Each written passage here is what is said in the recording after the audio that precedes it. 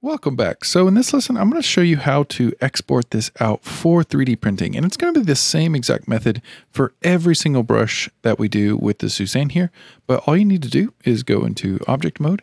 And notice when I switch back from sculpting to object mode, we're not seeing our sculpt here. And that's because our level viewport is turned way down. But let's just leave that for now. We're going to, you can always bring it back, but let's just leave it low for now. And what we need to do is essentially just make this Suzanne watertight, because right now the eyes are actually separate. If you've taken my Blender 101, you know that this model is not 3D printable. So let's fix it real quick. Just go into edit mode on Suzanne, hover over the eye, hit L, hover over this eye, hit L on the keyboard, and then let's hit P to pop them off by selection. And we can just rename that eyes.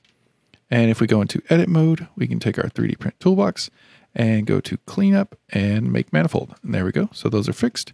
And then we can take our Suzanne, make that manifold, and then click on the eyeballs and shift click on the head and do Control+.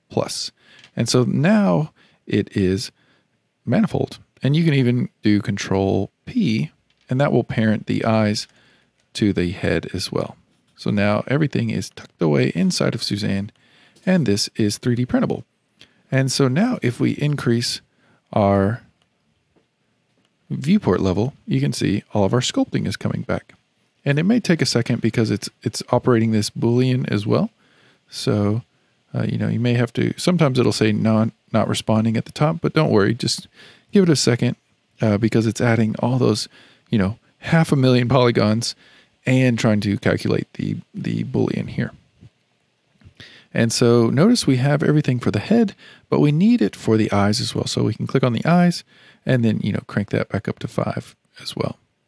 And then it may take a second just to calculate, it's adding all those tons and tons of polygons and then, blending them together to the head. And there you go. So now you've got, everything sculpted how you want it. Everything is generative. So you could always, delete this multi-res and start over. If you wanted to, if we turn that off, the eyes would go back to normal and you could start fresh. So that's what's really cool about using Blender modifiers in your workflow. So now when you want to export it, just click on the main file here. So this will be our Suzanne. Go to your 3D print toolbox and then under export, tell it where you want it to go. And I've just got an STLs folder here and then hit export.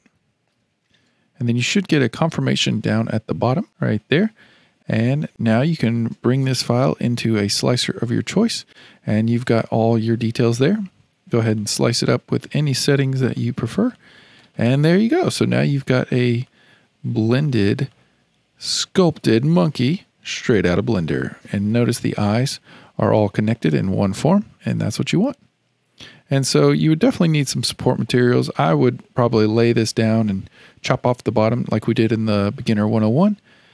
Course, but I just wanted to show you really quickly how to get your designs out of Blender and into your slicer. So that way, when you start, using all these different brushes over the next few lessons, and maybe, you may love one that you make and you may want to print it. So this is how you do it. So that is the workflow. Let's go ahead and jump into the next lesson.